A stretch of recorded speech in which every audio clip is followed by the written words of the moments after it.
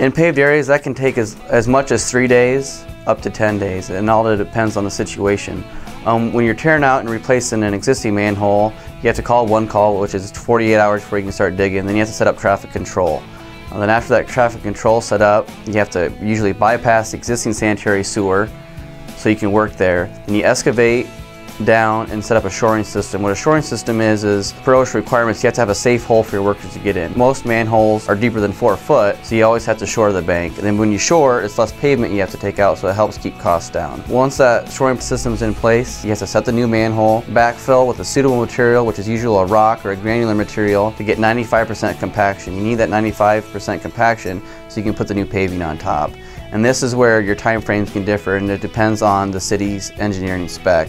There's concrete material out there that you can pour to have it cure in 1 day, or there's concrete material that's a little bit cheaper that has to cure for 7 days. So that's how the time frame difference is between the cure time of the concrete, between 1 to 7 days. Once that concrete is cured, you restore the site conditions, remove the traffic control, and it's pretty much done.